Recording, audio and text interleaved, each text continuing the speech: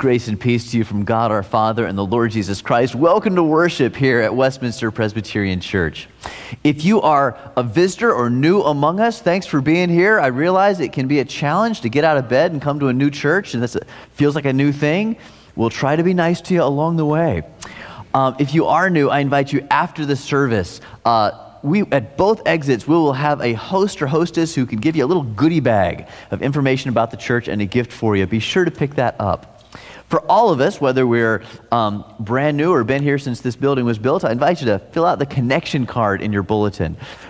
Fill it out. For every new one of these we receive completed, we make a donation to our mission of the month, which is we're in May, Family Nurturing Center this month. Pop that in the offering as it comes by. And the ushers have asked me to remind everyone there's no need to fold it. It goes right in.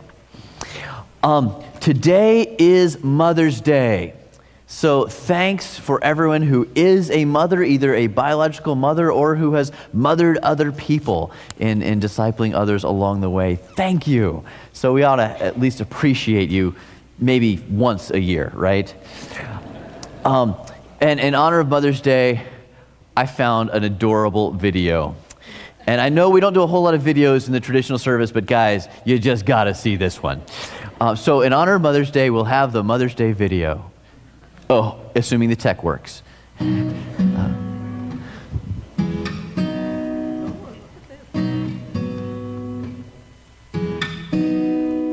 Let's go back to that little place where we used to go in the summer days. The lodge by the water's still my favorite place, and I could come every year and it wouldn't change.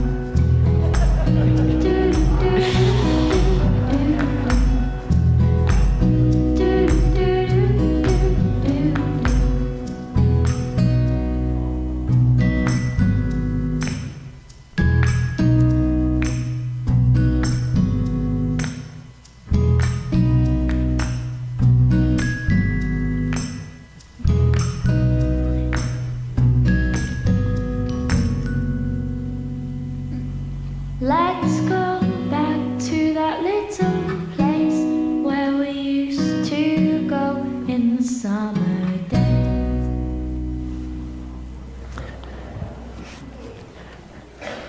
I swear, I think that last little girl was my daughter. I don't know when she did the video, but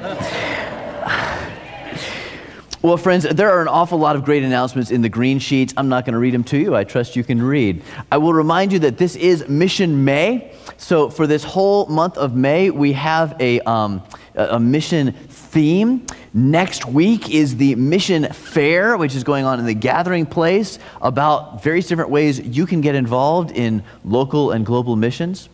On 2 weeks from today is Pentecost, the birthday of the church. There is a special event planned for that day. You'll see a couple of posters around, but it's a secret, so you'll have to wait for it. And on the 31st, we're going to have special missionary speakers. In this service, it'll be someone from International Justice Mission talking about their great work to do God's justice all around the world. It's an exciting time. Let's open this worship service with prayer. And please be nice and let people in. Let's pray. Gracious God, we give you thanks. We give you praise. We praise you for who you are and for what you have done. Truly, you are a creator God. You are one who has nurtured us. You are one who has guided us and taught us of grace and love and peace and forgiveness and all those things on that Mother's Day video. Lord, may we reflect the love that you have shown us. May we grow in that love as we study your word. May we reflect it back to you, and may we reflect it to the world. For we pray in the name of Jesus. Amen. Well, I should say one other thing.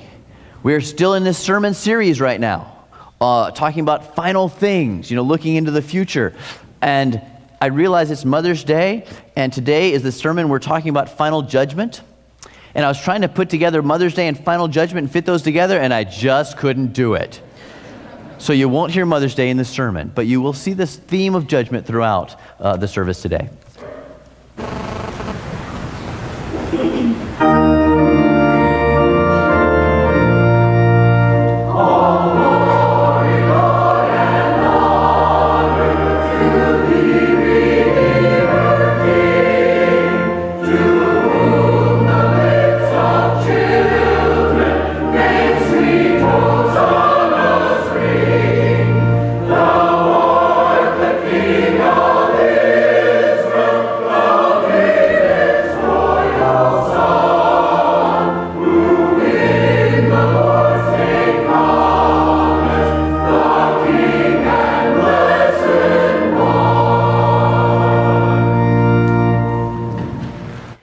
Let us join together in our call to worship. You can find the words printed in your order of worship in the bulletin.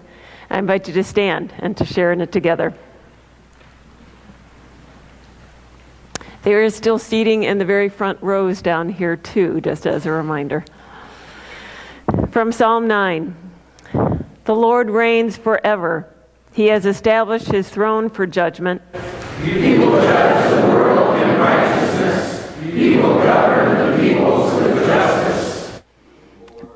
The Lord is a refuge for the oppressed. He does not ignore the cry of the afflicted.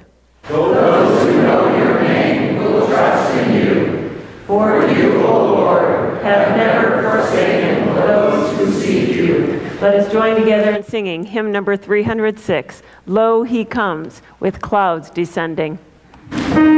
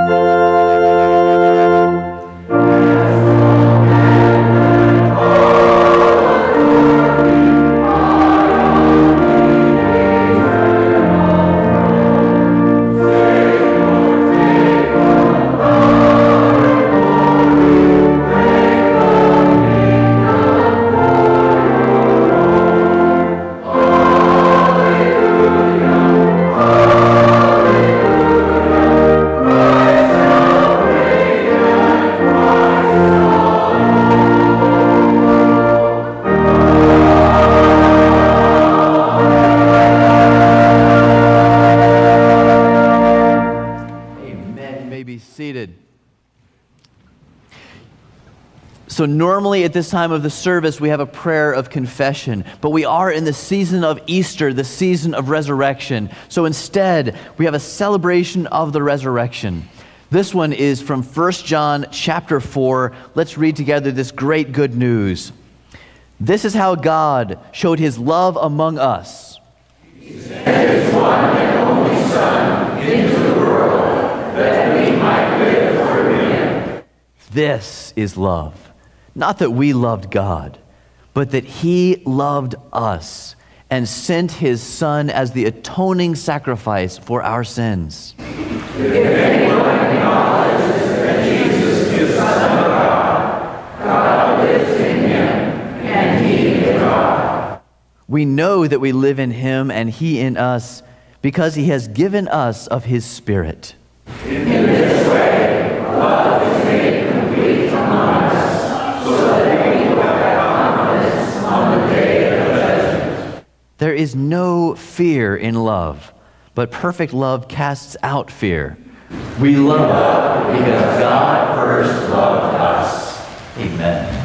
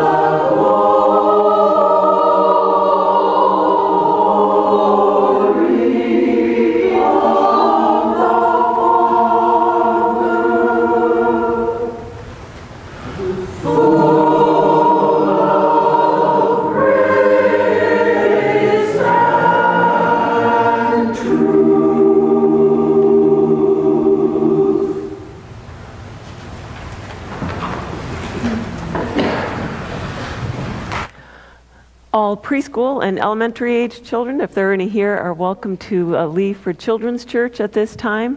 We will have a volunteer in the back who will take them over to where the Children's Church activities are, if parents would like to do that. As we prepare our hearts for our time of congregational prayer, we invite you to turn to number 268, Jesus, Thy Blood and Righteousness. We will remain seated as we sing.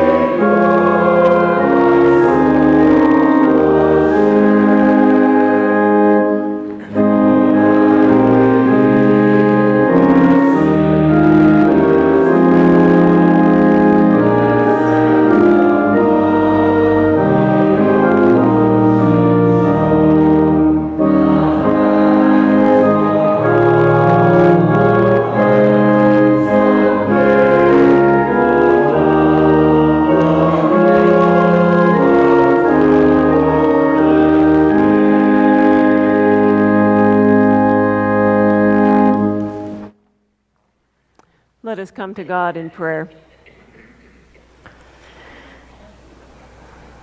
O God, our help in ages past, our hope for years to come, our shelter in the stormy blast, and our eternal home.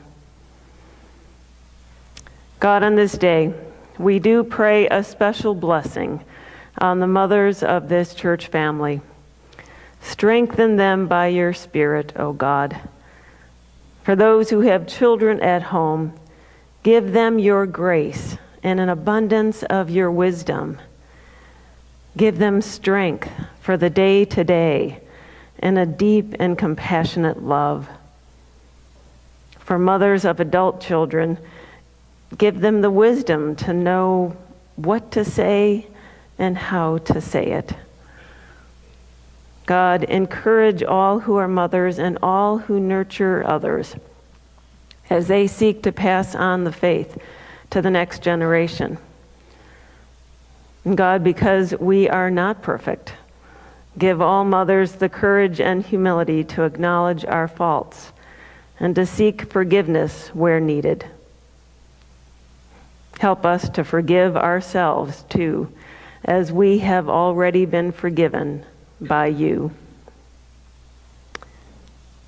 God, for those who long for children or grandchildren, fill them with your peace and love. For those whose mothers were not what they needed them to be, God, be their perfect parent. Be their guide and wisdom.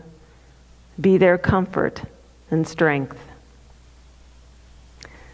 On this day, God, be in a special way with those in our church family who are undergoing treatments for cancer or dealing with life-threatening illnesses.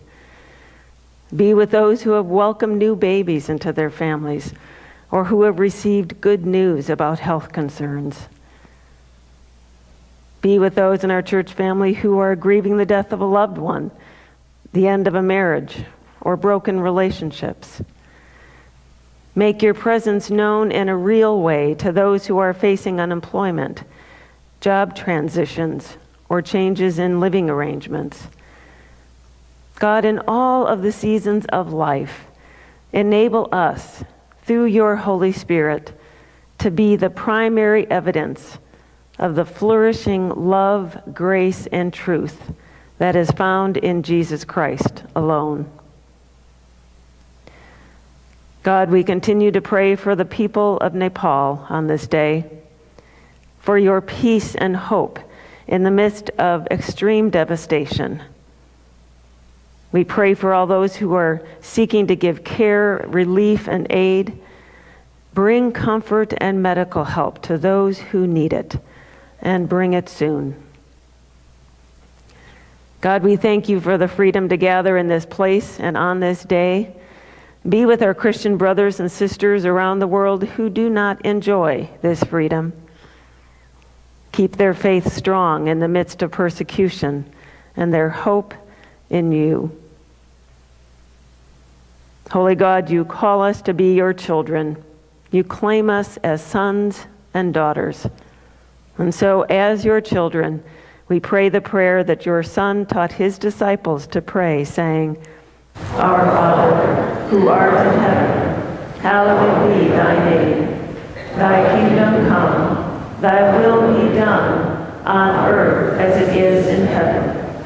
Give us this day our daily bread, and forgive us our debts, as we forgive our debtors. And lead us not into temptation, but deliver us from evil. For thine is the kingdom, and the power, and the glory forever and ever. Amen.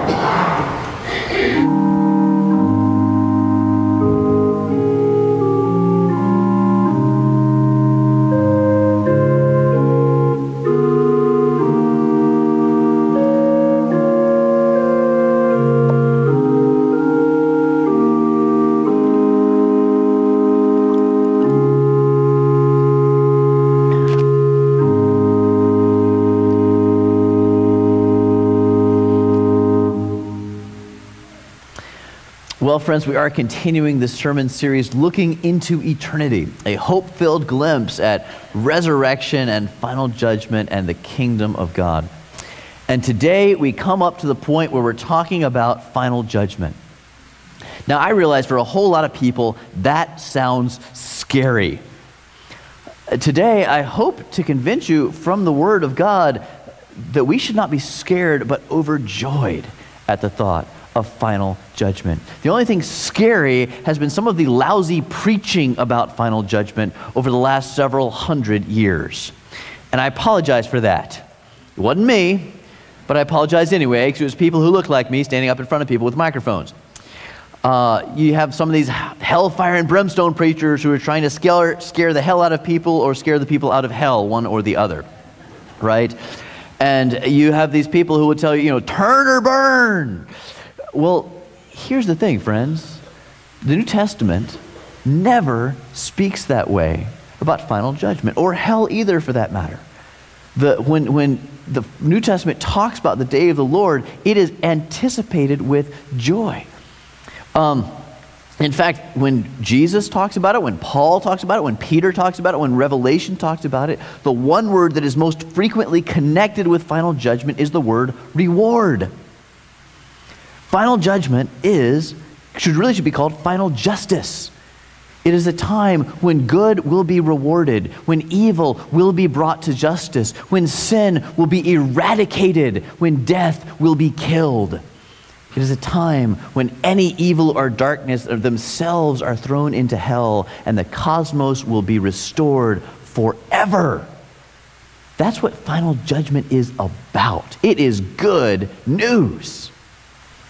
Now, I do have to admit that that's in the New Testament. When you look in the Old Testament, there is some scary talk. All right, we have to be honest about that. In Malachi, the very last book of the Old Testament, talks about final judgment. And Malachi 3, he says, the Lord is coming, but who can endure the day of his coming? It will be like a refiner's fire or like a launderer's soap. The reason is the context of Malachi. People were so looking forward to final judgment because they knew it would mean judgment on their enemies. Malachi had to tone it down and remind them, okay, we're all sinners too, people. But even then, he says the purpose of final judgment is refining, to make the universe like pure gold, like pure silver. It's wash day for the universe. It's like a launderer's soap. Let's look at what the Bible says about final judgment and try to put aside all of those sinners in the hands of an angry God sermons you may have heard or think you've heard over the years. Let's look what God says in his word. I'm going to be in Revelation chapter 20. There are several different images of final judgment in the Bible, in the New Testament. This is one of them. This is John's vision. Here it is. Chapter 20, verse 11. Then I saw, this is a vision of John, I saw a great white throne and him who was seated on it. This is God, from his presence, earth and sky fled away and no place was found for them. And I saw the dead, great and small, standing before the throne, and books were opened. Then another book was opened, which is the book of life. And the dead were judged by what was written in the books according to what they had done. And the sea gave up the dead who were in it. Death and Hades gave up the dead who were in them, and they were judged, each one of them, according to what they had done. Then death and Hades were thrown into the lake of fire. This is the second death, the lake of fire. And if anyone's name was not found written in the book of life, he was thrown into the lake of fire. The grass withers and the flower fades, but the word of our God will stand forever. This is the word of the Lord. Thanks be to God. Okay, so in this text, you see final judgment actually has two phases. All right? You come on in, find a seat. We're a little tight today. It has two different phases. There's what I'll call the justice phase and the grace phase. Right? Because you have books that are opened on people's lives and people are judged according to what they had done that's in the books. Right? That's the justice phase. And then the book of life is opened. And people who are in the book of life are welcome into the eternal kingdom of God. That's the grace phase. Starting with the justice phase. In the justice phase, everyone is judged by what's in the books. And I know a lot of people are scared of that. Oh my goodness, every sin I've ever done is going to be written in those books. Where on earth do you get that? I didn't say that. Nowhere in the Bible does it say that. In fact, the only place in the whole Bible that talks about a list of sins is in Colossians 2:14. And it says that God took the list of charges that stood against us, he took it away and nailed it to the cross. It's the only place in the Bible that talks about a list of sins. I have an artwork in my office about that. It is a beautiful piece. You can see it after church. But that's the only thing that talks about a list of sins. That doesn't say that here for this list of books. It's not a list of our sins. We don't know exactly what it is. Maybe, most likely, it's a biography of your life. And I know to some people that sounds a little bit scary because we all have parts of our lives we'd rather not make public, right? Well, maybe some of you do and some of you don't, apparently. I do. There are some parts of our lives that would be a little embarrassing or a lot embarrassing if it was just shown to everybody, but God knows those parts anyway. But aren't there parts of your life you'd love to show the world? Wouldn't you love to see a biography of your life that really shows all of your joys and all of your triumphs and all of your accomplishments? Wouldn't there be some part of you that would be willing to have your head held high to see a biography of your life? Maybe I should say it this way. Live in such a way that you could hold your head high when a biography of your life is read. Of course, we don't know that it'll be a biography. Maybe it'll be something different. Maybe instead of a biography of the way you have lived, maybe it could be a biography of the way God intended for you to live. A biography of the life God intended for you to have without sin. What your life would have been like, what your relationships would have been like, what your whole story would have been without sin in your life. And then you could see the distance between that life God had for you and the life we actually lead. You see, that distance is the cost of sin. Sin costs us. Sin hurts us. It hurts other people too. That's why it's sin, right? If God showed you the life that he wanted for you, you would see the cost of what that sin has done in your life. What if God does it that way? We don't know what's in the books, but we do know that we will be rewarded according to what we've done. As I said before, the most common word associated with judgment is reward. Jesus talks about this over and over again in Matthew 16:27. For the Son of Man will come in his Father's glory with his angels, and then he will reward each person according to what he has done. In fact, Jesus speaks of rewarding people at final judgment 16 times. 16 times. Jesus talks of rewarding people at final judgment. Revelation 22:17, one of the very last verses of the Bible. Jesus says, "Behold, I am coming soon, bringing my recompense with me." Now, recompense is one of those words that can go either way. All right? It means rewarding the good and it means punishing the bad. And isn't that good news too? Because final judgment is a day of justice. On earth, there's not always justice. Sometimes criminals get away with it. Sometimes terrorists and tyrants and slaveholders get away with it. Recently, I was reading something on human trafficking, where there are some people who they kidnap children and then pimp them out as prostitutes. That is just wrong. It is just evil, and sometimes they get away with it on earth. But not forever. One day, there will be justice. There will be total and complete justice. Isn't that good news? Plus our reward for the kingdom work we've done on this earth. Final judgment, final justice is good news, people. Jesus told parable after parable of the king coming back to reward his servants. And when you see the rewards that most of the servants get, they are richly rewarded, extravagantly rewarded. And yes, in every one of those parables, there's that other guy, the unfaithful servant who gets punished instead of rewarded. Well, don't be that guy, right? Don't be an unfaithful servant, but don't miss the point that final judgment is a time of reward, and the rewards are extravagant. Being scared of final judgment is like a kid being scared of Christmas because he might get coal in his stocking. We've all been a little bit naughty. Yes, it's true.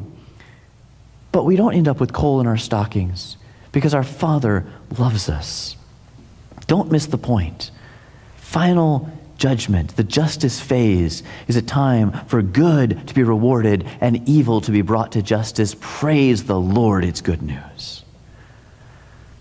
After the justice phase, after those books are gone through, then out comes the book of life. It is the grace phase of final judgment.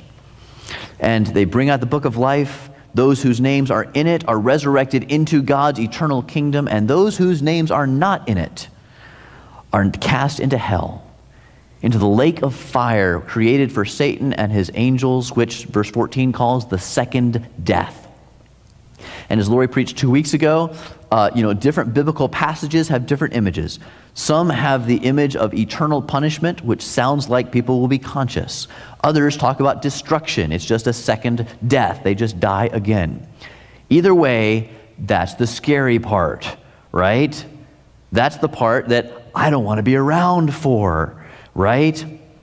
And it would be scary except for the fact that God is the one who's in charge.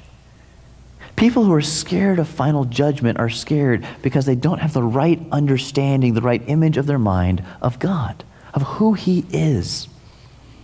Some people seem to think of God as a Santa Claus, sort of a soft, cuddly teddy bear, and then they ask, well, how could there ever be final judgment? Look, God isn't soft. God is a God of justice. When He sees these human traffickers, when He sees terrorists, He knows that is wrong. When He sees the sin in our lives, He knows the hurt it causes us and other people. He knows that. He's not soft. On the other hand, some people think of God as just hard. Some people have this image in their head that final judgment, you get put on a scale, and if you're over your limit of sin, you get cast into hell. That image is nowhere in Scripture. In fact, the image of a scale, I was trying to figure out where that came from. It's in medieval art. It may have been pre-Christian in Europe. I don't know where it came from. I could not find a source. It may be pagan mythology. It's nowhere in the Bible, this idea of a scale of final judgment. It's just not the way the Bible talks. Some people seem to think God is like a guy picking cherries at a grocery store. Okay, I like that one, and the rest of them can just rot. No. Is that the God we know? Is that the God who created this world out of love and said it's very good? Is that the God who, even after we sinned, after we rebelled, He called Abraham's family? He called them, blessed them to be a blessing, to have a plan for the salvation of the world. Is that the God who, even after Abraham's family messed up, He forgave them and He restored them again and again and again? This cherry-picking God, this God with the scales, is that the God who, in Isaiah the prophet, said, I have created you, I have formed you, do not be afraid, for I have redeemed you. I have called you by name, you are mine. Is that the God who gave up the comforts of heaven and came in the person of Jesus Christ to restore us, to forgive us, to bring us back to God?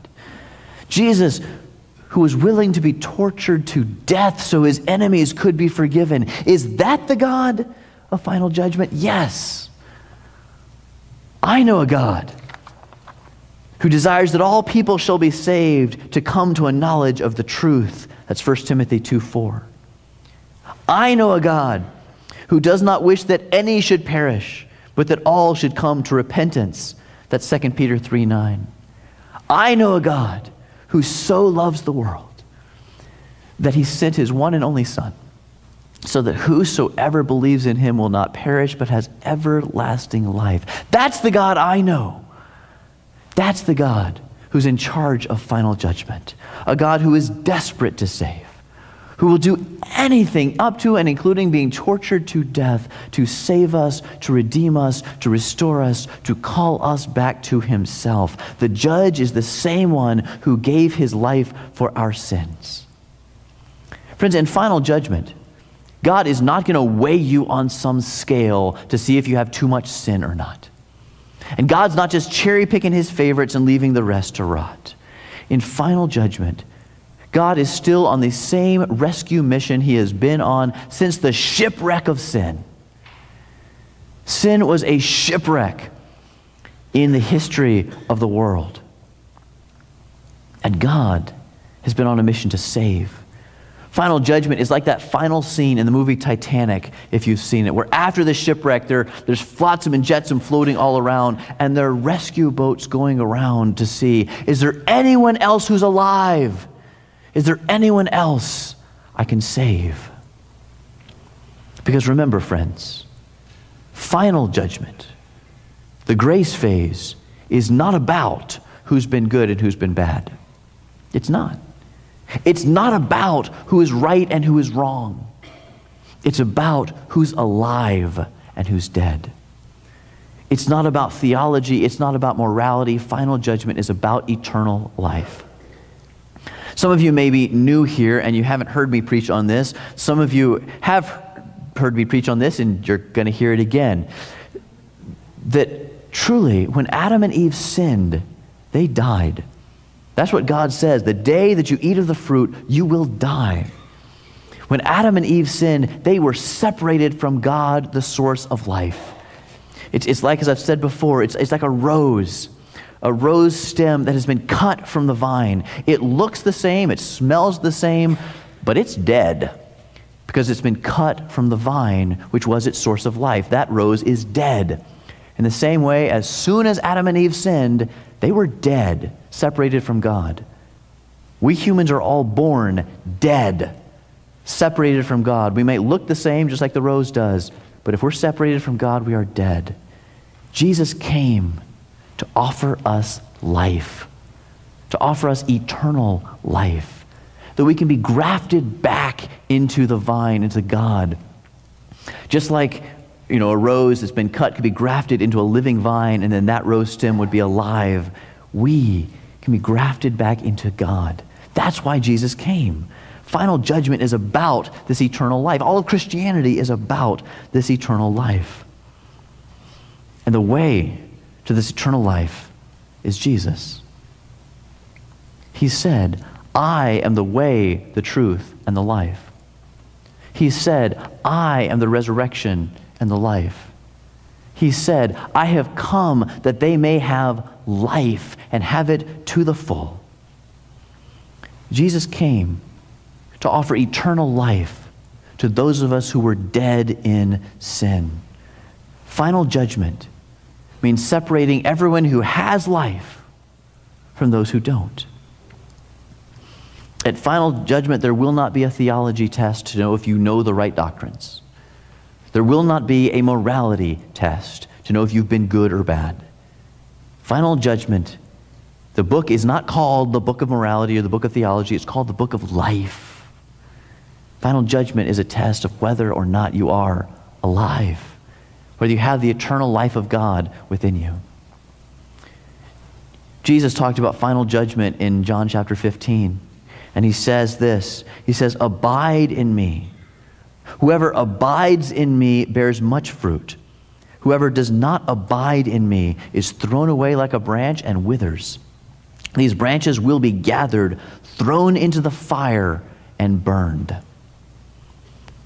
The dead branches are not thrown into the fire because they were naughty. The dead branches are not thrown into the fire because they had bad theology. The dead branches are thrown into the fire because they're dead. It's just what you do in spring cleanup in your own yard. The final judgment is taking the dead wood off the vine, off the arbor, so the vine can thrive. 2 weeks ago, another parable. 2 weeks ago, Lori preached on Jesus' parable in Matthew 13 of the wheat and the weeds, right? You guys remember this, right? She's sitting here. You have to say yes. Right? The farmer plants the wheat, and some enemy comes and plants the weeds among the wheat. And the farmer chooses not to send the workers to go pull the weeds yet because they might trample the wheat in the process. But at harvest time, they harvest it all and then separate out the weeds from the wheat. Friends, the point of the parable is not, what if I'm a weed? The point of the parable is God's going to protect his wheat. Not a single weed will be caught in with the wheat. Not any of the wheat will be lost with the weeds. God's gonna protect his own. That's the purpose of the parable. Final judgment is the final step when God is restoring the cosmos. St. Augustine, he talked about all of history in 4 phases. He says first phase was Eden. And in Eden, everyone was naturally righteous. We were set right with God, but it was possible to sin. And then we did sin. And suddenly we were naturally sinners, but it was not possible to be righteous, to be set right with God. And then Jesus came. And through Jesus, it was possible to be set right with God. We're still naturally sinners by nature, but it's possible to be set right with God. But after final judgment, sin itself will be destroyed. So we will naturally be righteous, and it will not be possible to sin. That's what final judgment is about. It's about eradicating sin, eradicating the damage it has done. As I say in this series booklet, I hope you guys are reading that series booklet. We worked hard on that. That series booklet, I talked about if you were restoring a house, imagine you're restoring a house and you discover there's termite damage. We might not have this in Oregon as much as we did in Georgia. Termites are trouble. If there's termite damage, you have to cut out everything that's been damaged by termites and burn it to make sure you get all the termites out. And then you can restore the house. Well, final judgment is God's last pass-through to get rid of all of sin and all the damage it has done. Hell is the fire that burns it all away.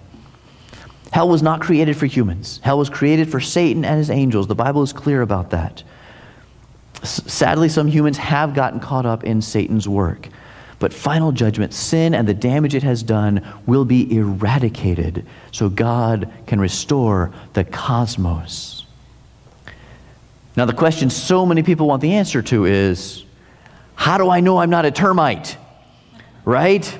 That's the question a lot of people are asking. Can I possibly know today what's going to happen to me at final judgment? And friends, the answer is yes. There's a whole big theological word for that. The word is justification. Justification means being set right with God so that we know what happens at final judgment ahead of time. All right? That's what that means. And John tells us in 1 John 4, what we read today in our worship service, whoever confesses that Jesus is the Son of God, God lives in him, or God abides in him, and he in God. A verse later he says, by abiding in God is love perfected in us, so we may have confidence on the day of judgment. God doesn't want us to wonder what's going to happen to us on the day of judgment. All right? There's a little bit of surprise, like there's a surprise of what presents you're going to get on Christmas, but there shouldn't be a surprise of whether you get presents on Christmas. God loves us. He's poured out that love in Jesus Christ. Jesus Christ offers us eternal life. He died and rose again to offer us eternal life. And if we accept that love, if we accept that sacrifice for ourselves, God adopts us as his children. Final judgment is not a time when God holds up a scale. It's not a time when God's picking cherries. It's a time when God has his arms open in embrace to adopt us, to love us, to call everyone he can to himself. Jesus loved us so much, his arms were nailed in this position. A position of open embrace to welcome us to himself. It is the character and nature of God to save everyone he can. It is truly tragic that not everyone takes God up on that offer. Some people reject that offer, and this is a key point. God's love does not mean everybody goes to heaven. There's this book out there, Love Wins, which basically says God loves everybody, so everybody goes to God's eternal kingdom. That is very clearly not what the Bible says, because God also cares about justice. God does not look at those human traffickers, does not look at those terrorists and say, oh, those silly people. Let's get real here, friends. It's not fair for a terrorist and an Adolf Hitler and Mother Teresa to have the same final reward, is it? We know that. No. But it's not about who's been good and who's been bad. It's about life. It's about whether we have the life of God flowing within us, whether the Spirit of God is flowing within us, whether we are a part of the kingdom of God. Because the truth is, friends, final judgment's about the kingdom. Everything that is part of God's kingdom now will be a part of God's kingdom forever. And everything that is not a part of God's kingdom will simply be burned away. And some people choose to live their lives as part of their own kingdoms instead of a part of God's kingdom. And at final judgment, only God's immortal. Only God is the source of life. By ourselves, we have no life within us, only death. Now, some of you may be thinking, boy, this sounds a little different from what I've thought of final judgment. And I just have to apologize again for the bad preaching about final judgment for the last several hundred years. It ain't my fault, but sorry. Final judgment's not about who's been good or bad. It's not about who has the right doctrine and who doesn't, who's right or wrong. It's about life, whether we have the eternal life that's offered by Jesus Christ. He wants to make that offer to everybody, to invite us into the family, to invite us into the kingdom. Now, some of you may be thinking, boy, if that's what final judgment's really about, then a whole lot of people have it wrong. Our whole culture seems to have it wrong. Somebody ought to go tell these people and let them know that this is what final judgment is and that Jesus Christ makes this offer. And that's when God says, yes, go tell people, right? Go tell the world. Go make disciples. Submerge them in the reality of the Father, Son, and Spirit. Train them to live as I've trained you to live. That's what we're here for. That's why the church exists. We're the people who have this good news, who are called to live in this good news, who are called to share this good news. Friends, if any of you here today is scared of final judgment, if you've been scared of final judgment, you don't need to be. Final judgment is Christmas. I mean, literally, it's the day of Christ. That's what the New Testament calls it.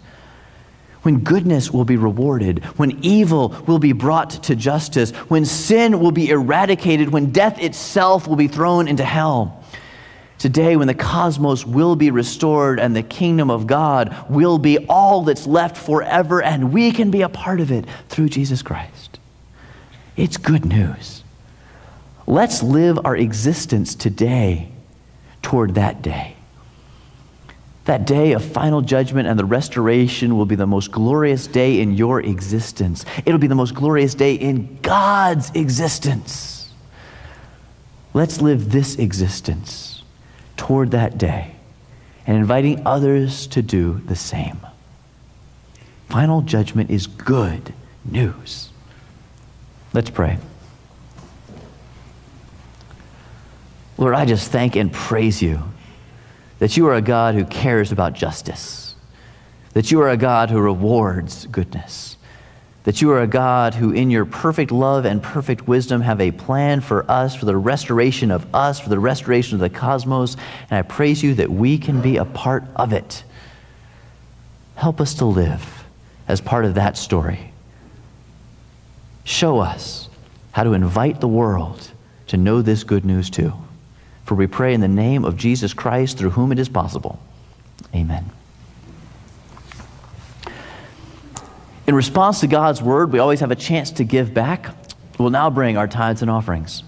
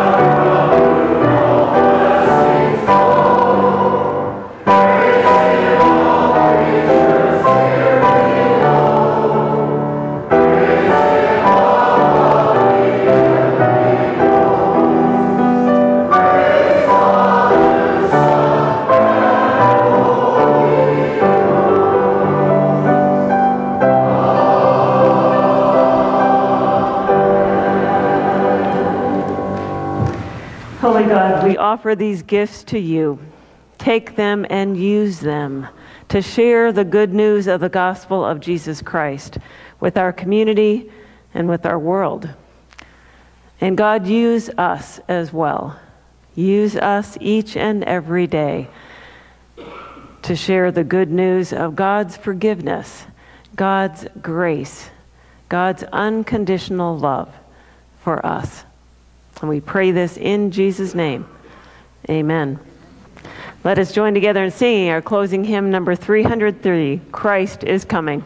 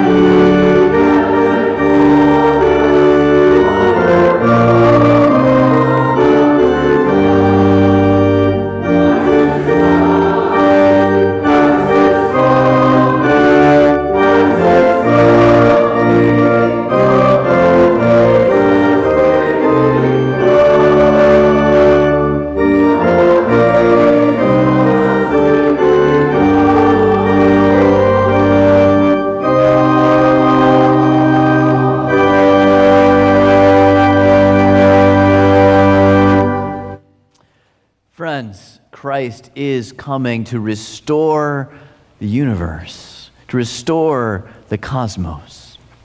If you have any trepidation about final judgment, he wants you to have that blessed assurance. He wants you to know that you have the eternal life if you put your faith in Jesus Christ. If you've never done that before, friends, we have a prayer minister over here who would love to speak and pray with you. I would love to speak and pray with you. Don't walk out of here wondering what's going to happen at final judgment. It's supposed to be a day of joy. I'm going to give a benediction, and after that, I realize we have some guests with us. We all join hands to sing the song, We're One in the Bond of Love. It's a beautiful song. The words are in the bulletin if you don't know it. But friends, go out from this place, and may the love of God surround you. May the grace of our Lord Jesus Christ give you hope.